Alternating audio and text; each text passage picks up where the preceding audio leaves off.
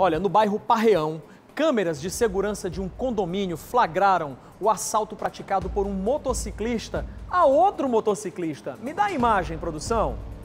A vítima saía do condomínio quando foi surpreendida por um homem que chegou de moto, subiu a calçada e rapidamente tomou o celular do cidadão. Olha aí.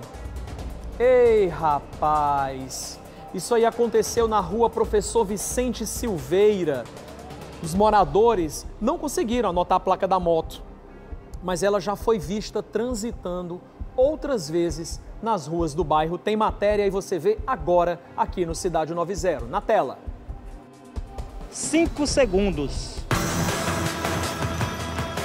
Em 5 segundos, um suspeito levantou a camisa, mostrou uma arma e tomou um celular de um trabalhador que estava aqui, ó, nessa calçada, aguardando a resposta do contato de alguém neste condomínio aqui da rua Professor Silveira. Um homem chegou vindo dessa direção, subiu aqui a calçada na motocicleta, mostrou a arma, sequer teve o trabalho de apontar o armamento, apenas mostrou que estava armado, pediu o celular e saiu por aqui tomando rumo ignorado.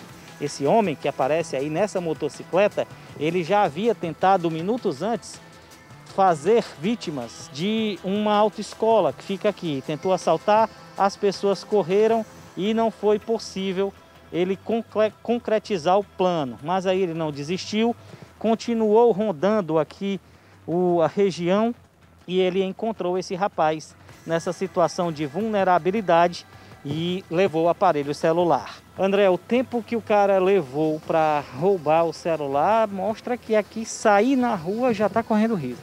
Então, foi bem rápido, coisa de 10 segundos. A gente viu pelos vídeos da câmera, coisa de 10 segundos, a pessoa nem esperava, estava falando com o pessoal da empresa para tentar ver o número do apartamento e nesse instante de 10 segundos ele perdeu o celular.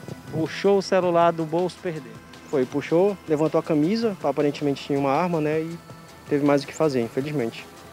Isso revela uma certa vulnerabilidade na segurança pública aqui no bairro Parreão, né? Com certeza. Apesar de não ser comum, relataram que ele tentou efetuar um assalto com o pessoal da autoescola, que é muito comum aqui, não conseguiu e ele na volta, né, deu a volta, infelizmente encontrou a pessoa no momento errado.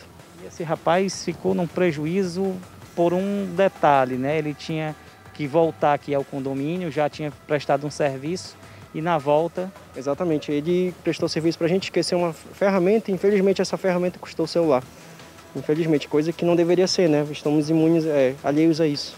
Essa região, de acordo com os moradores, não acumula registros de assaltos, mas hoje esse rapaz estava determinado a cometer os crimes, já que tentou em outras áreas aqui próximas e o grupo de moradores aqui da região apontou as ações desse homem aqui na rua Professor Silveira, aqui no Parreão, que tem condomínios residenciais de um lado, do outro lado apenas muros com árvores, e esse clima aparente de tranquilidade foi quebrado hoje pela ação de um criminoso que muito rapidamente conseguiu roubar esse celular e agora está assistindo aí a matéria e rindo de tudo isso.